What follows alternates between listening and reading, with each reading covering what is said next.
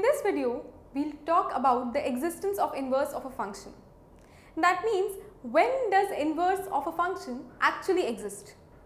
We have already seen in the composition videos that the composition of function also does not always exist. There is some necessary condition which has to be satisfied for composition. Similarly, in inverse of function also we study that there is some necessary condition which must be followed, only then you can find the inverse of a function. So let's get started by understanding what is that condition and how do we actually find the inverse will be taken up in the subsequent video. So I have an outline of a Cartesian plane, x-axis, y-axis.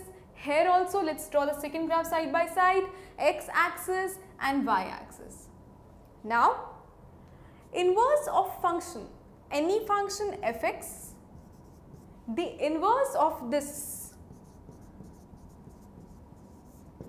will be written as what? Will be written as f inverse x. This we have already studied in the previous video.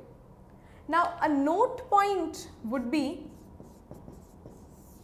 often people get confused with f inverse x and fx whole inverse.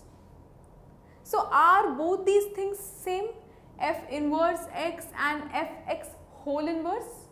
No, that is not the case. These are not equal and this is a very important note point.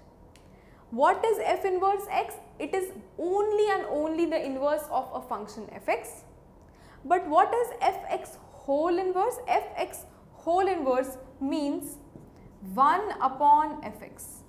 So, it is the reciprocal of fx. So, these are not equal. This was one note point.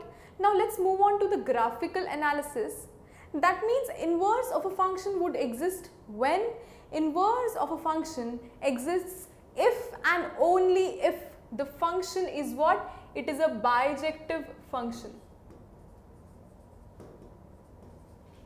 If I have a bijective function, only then the inverse would exist, otherwise it would not exist. Now, what is a bijective function? A bijective function is a 1-1 onto function. So, inverse of a function exists only and only if I have a bijective function. That means 1-1 onto function. Now, one thing is again very clear, that a graph which goes like this, suppose, or a strictly increasing graph or a strictly decreasing graph would always be 1-1. So, if it is 1-1 and you can check it for being onto, it would be bijective and you can find the inverse. What is the criteria? The criteria is simply draw a line parallel to x-axis. If it cuts the graph at only one point, my function is 1-1, otherwise it is not. But what about somewhat different graph? A different graph for the manner as, now this is a graph, and again if I want to check whether it is 1-1 or not, what do I need to do? I need to draw a line parallel to the x-axis.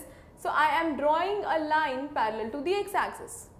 Now, how many points intersection of the line with the graph? 2 points.